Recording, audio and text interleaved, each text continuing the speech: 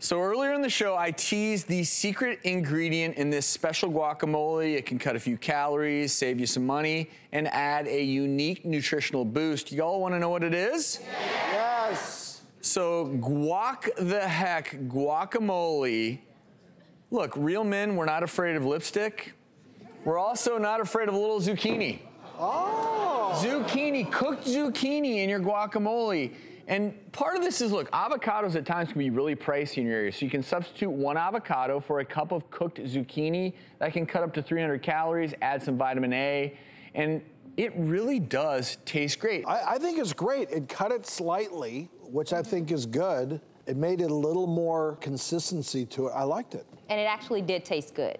Like, And for real. Let me say this. Yeah. You have a tough to please palate. I do. So that's a big one. That says a lot. Yeah. Docs, shall we do one last? One last dipski. If you want this recipe for the guac the heck, head over to thedoctorstv.com.